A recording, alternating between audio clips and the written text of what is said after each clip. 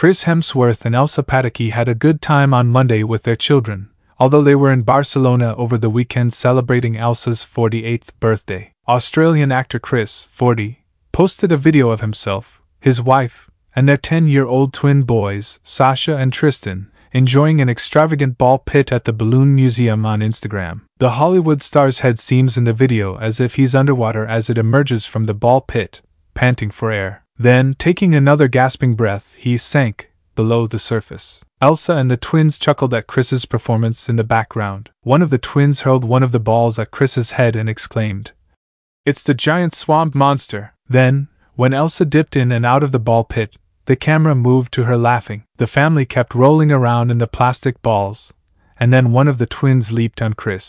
It happens after Elsa posted a glimpse of their amazing sightseeing trip in Spain on Instagram on Saturday. Elsa and Chris cuddled up to one another while standing on a typical Spanish street in one photo, seeming as infatuated as ever. Elsa carried her necessities in an opulent $1,600 Louis tote bag and looked effortlessly chic in a red summer dress and black platform shoes. She put on thick shades to protect her eyes and put her arm around Chris, who was dressed casually in dark pants and a black t-shirt. India, 12, and the twin sons Sasha and Tristan accompanied the pair, and Elsa posted a plethora of family photos while chronicling the vacation. Elsa gushed that she had the best birthday with her family in Barcelona, and the purpose of the large journey back to her home country of Spain was to celebrate her 48th birthday. "I appreciate all of your birthday wishes.